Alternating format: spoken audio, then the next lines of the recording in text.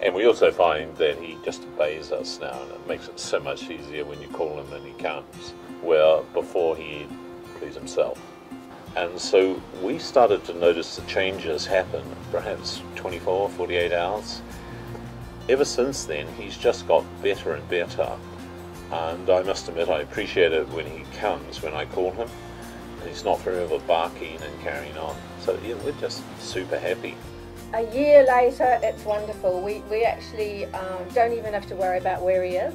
And I can guard him down at the front gate and he'll just stay there. And in fact, in the end, he gets so bored he goes back to the house. He won't even go outside.